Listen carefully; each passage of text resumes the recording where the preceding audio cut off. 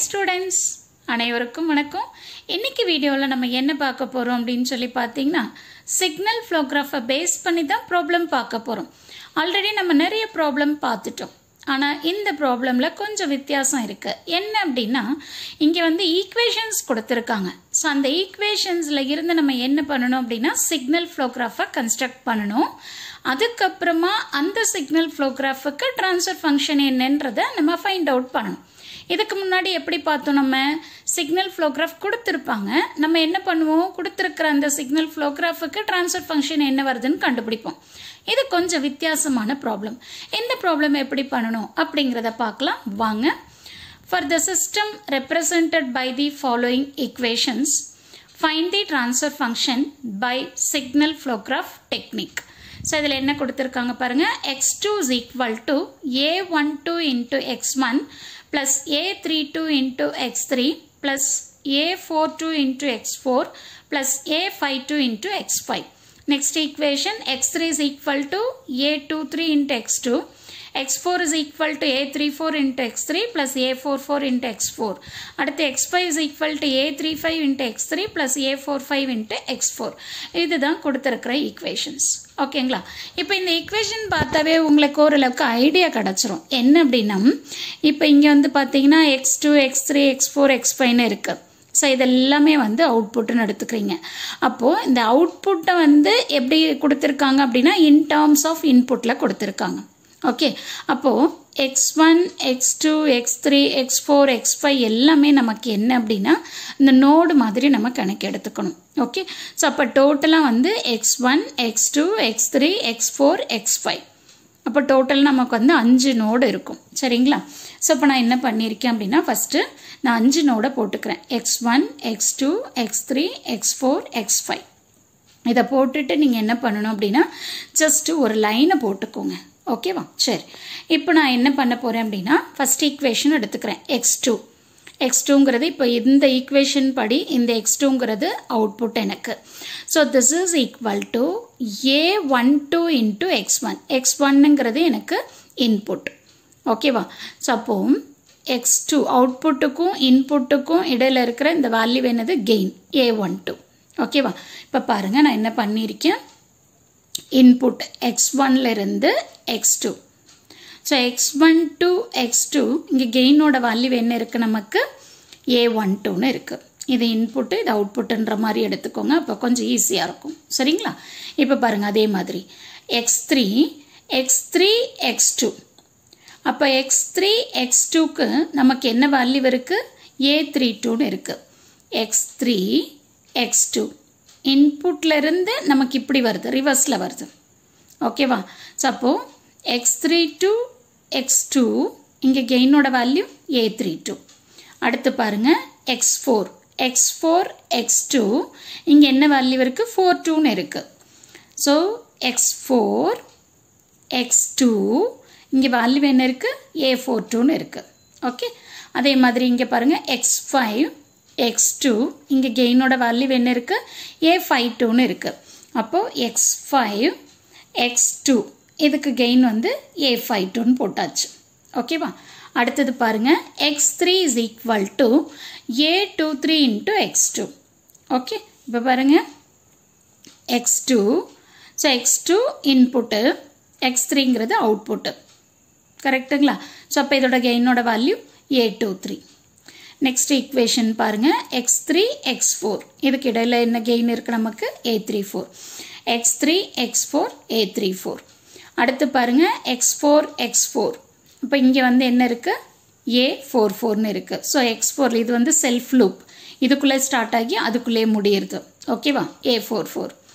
அடுத்த ஈக்குவேஷன் எடுத்துக்கோங்க. x5 is equal to a35 into x3. அப்போ x3, x5 இடையில நமக்கு என்ன இருக்கு, கெயின் a35ன்னு இருக்கு. கரெக்டா? x3, x5, a35. அடுத்து பாருங்க x4, x5 இங்கே என்ன வேல்யூ இருக்கு, 45ன்னு இருக்கு.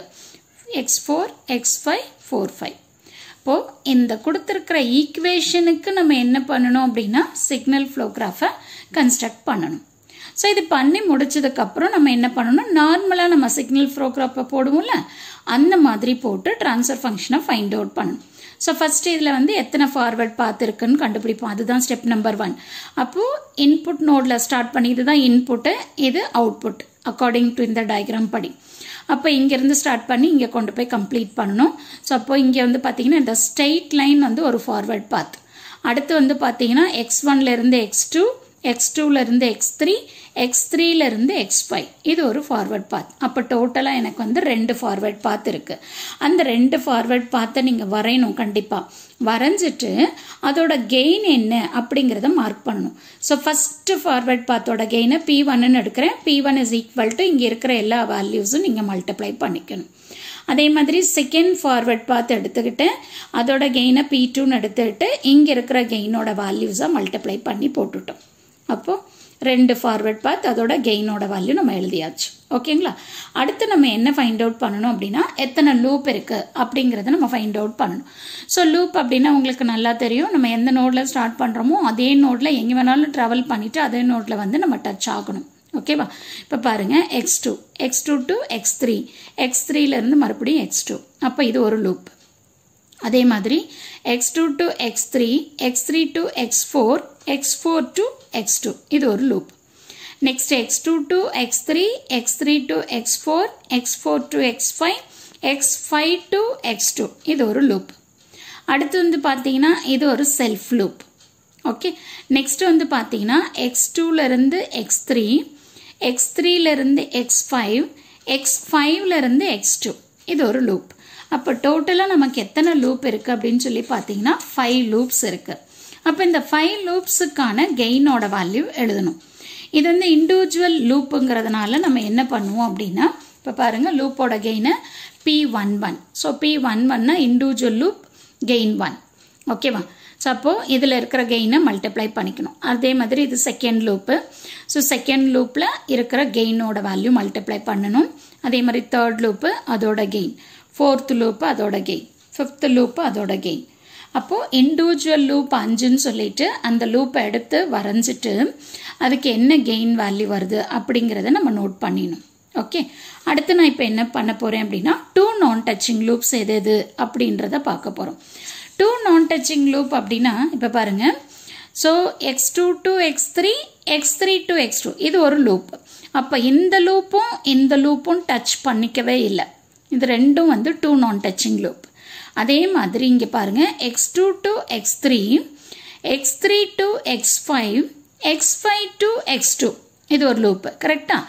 அப்போது இந்த லூப் என்ன பண்ணலை, டச் பண்ணலை. அப்போ டோட்டலாக இதில் வந்து பார்த்தீங்கன்னா எத்தனை 2 நான் டச்சிங் லூப் இருக்குது அப்படின்னா 2 2 நான் டச்சிங் லூப் இருக்குது. அதை தான் நான் இங்கே போட்டிருக்கேன். இந்த 2 லூப்பும் டச் ஆகலை, அதே மாதிரி இந்த 2 லூப்பும் டச் ஆகலை. அப்படிங்கிறப்போ இந்த 2 லூப்போட கெயினையும் நம்ம மல்டிப்ளை பண்ணி எழுதணும். அதே மாதிரி தான் இங்கேயும் இங்கே என்ன கெயினோட வேல்யூ இருக்கோ அதை மல்டிப்ளை பண்ணி நம்ம இங்கே போட்டுக்கணும். ஓகே, ஸோ இதில் வந்து பார்த்தீங்கன்னா 3 நான் டச்சிங் லூப் இல்லை. ஸோ அதனால் 2 நான் டச்சிங் லூப் வரைக்கும் நம்ம ஸ்டாப் பண்ணிட்டோம். ஸ்டாப் பண்ணதுக்கப்புறம் நம்ம என்ன கண்டுபிடிக்கிறோம் அப்படின்னா டெல்டாவோட வேல்யூ கண்டுபிடிக்கிறோம். ஸோ டெல்டாங்கிறது என்ன, 1 minus some of gain values of individual loop. Individual லூப்போட எல்லா கெயினோட வேல்யூ ப்ளஸ் அடுத்து வந்து பார்த்தீங்கன்னா 2 நான் டச்சிங் லூப் இருக்குல்ல, அந்த 2 நான் டச்சிங் லூப்போட கெயினோட வேல்யூஸை நம்ம ஆட் பண்ணிக்கணும். ஓகேவா? 3 நான் டச்சிங் இருந்ததுன்னா அப்போ மறுபடியும் மைனஸ் போட்டுட்டு some of gain product of 3 நான் டச்சிங் லூப்ஸ் அப்படின்னு போய்கிட்டே இருக்கும். இதில் வந்து நமக்கு 2 நான் டச்சிங் லூப் வரைக்கும் இருக்கிறதுனால நம்ம என்ன பண்ணியிருக்கோம், அதோட ஸ்டாப் பண்ணியிருக்கோம். ஓகே, இப்போ ஆல்ரெடி நமக்கு இதோட P11, P21, 31, 41, 51, 1222 இதோட வேல்யூஸ் எல்லாம் நமக்கு தெரியும். ஓகேவா? அந்த வேல்யூஸை கொண்டு வந்து இங்கே சப்ஸ்டியூட் பண்ணணும், அவ்வளோதான். அடுத்து வந்து பார்த்தீங்கன்னா del1. ஸோ del1ங்கிறது வந்து பார்த்தீங்கன்னா ஃபஸ்ட்டு ஃபார்வர்ட் பாத்துலேருந்து கண்டுபிடிக்கிறது. ஸோ ஃபஸ்ட்டு ஃபார்வர்ட் பாத் எடுத்துக்கிட்டிங்க அப்படின்னா இந்த 5 லூப்புமே வந்து அந்த ஃபஸ்ட்டு ஃபார்வர்ட் பாத்தை டச் பண்ணுது. அதனால நம்ம வந்து del1 இஸ் ஈக்குவல் டு 1ன்னு எடுத்துக்கிறோம். ஸோ del2ங்கிறது வந்து செகண்ட் ஃபார்வர்ட் பாத் எடுத்துட்டு அந்த செகண்ட் ஃபார்வர்ட் பாத்தில் எந்த லூப்பு டச் ஆகலை அப்படிங்கிறத நம்ம பார்க்கணும். இப்போ பார்த்தீங்கன்னா second forward பாத்துங்கிறது x1 to x2, x2 to x3, x3லேருந்து x4. அப்போது இந்த ஃபார்வர்ட் பாத்தை இந்த லூப் டச் பண்ணவே இல்லை. ஓகேவா கரெக்டா ஸோ அதனால நம்ம என்ன பண்ணுறோம் del2 is equal to 1 minus of அந்த லூப்போட கெயின் வேல்யூ அப்போ del1 del2 கண்டுபிடிச்சிட்டோம் ஓகே இப்போ அடுத்து நம்ம என்ன பண்ணுறோம் மேசன்ஸோட கெயின் ஃபார்முலாவை யூஸ் பண்ணி ட்ரான்ஸ்ஃபர் ஃபங்க்ஷன் ஃபைண்ட் அவுட் பண்ணுறோம் இப்போ ஜென்ரல் ஃபார்முலா என்ன t is equal to 1 divided by del summation pk into del k so இங்கே வந்து கேங்கிறது ஃபார்வர்ட் பாத் இப்போ ரெண்டு ஃபார்வர்ட் பாத் இருக்குது அப்படின்னா p1 del1 ப்ளஸ் p2 del2ன்னு எழுதுவோம் இதுவே வந்து ஒரே ஒரு ஃபார்வர்ட் பாத் இருக்குன்னா p1 del1ன்னு எழுதுவோம் அப்போ இந்த k வேல்யூவை பொறுத்து தான் இங்கே வந்து நமக்கு வேல்யூ மாறும் இங்கே ரெண்டு ஃபார்வர்ட் பாத் இருக்கிறதுனால p1 del1 ப்ளஸ் p2 del2ன்னு போட்டிருக்கோம் ஓகே ஸோ இதில் வந்து எல்லா வேல்யூமே தெரியும் p1 p2 தெரியும் del1 del2 தெரியும் டெல்டாவோட வேல்யூ தெரியும் ஸோ அதை எல்லாத்தையும் நம்ம வந்து கொண்டு வந்து இங்கே சப்ஸ்டியூட் பண்ணியிருக்கோம் அவ்வளோதான் ஸோ இதுக்கப்புறம் இதை நம்ம என்ன பண்ணலாம் அப்படின்னா மினிமைஸ் பண்ணலை பாருங்கள் இது வந்து a12 a23 a34 a45 இது வந்து p1ஓட வேல்யூ